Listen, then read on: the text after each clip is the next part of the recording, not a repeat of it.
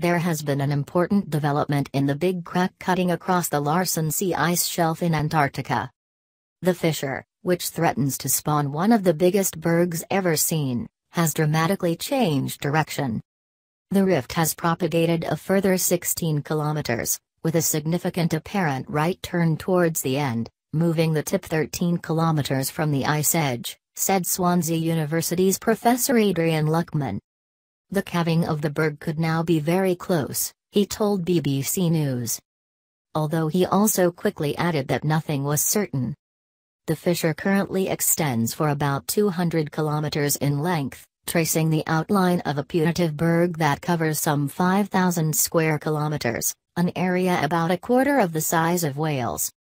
The crack put on its latest spurt between 25 May and 31st of May. These dates were the two most recent passes of the European Union's Sentinel-1 satellites.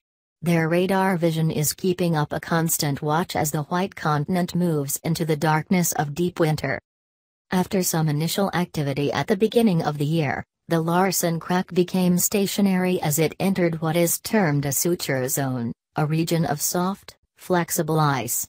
But this situation held only until the beginning of May, when the rift tip then suddenly forked. And it is the new branch that has now extended and turned towards the ocean. When the berg's calving does finally take place, the block will likely drift away quite gradually from the ice shelf. It's unlikely to be fast because the Weddell Sea is full of sea ice, but it'll certainly be faster than the last few months of gradual parting. It will depend on the currents and winds, explained Professor Luckman. Taking out such a large chunk of ice would mean the Larsen C Shelf would lose more than 10% of its area. Previous research by the Swansea group has shown that this will put the shelf in a much less stable configuration. Similar calving events on the more northerly Larsen A and Larsen B ice shelves eventually led to their total breakup. Scientists are concerned that this same fate could now await Larsen C.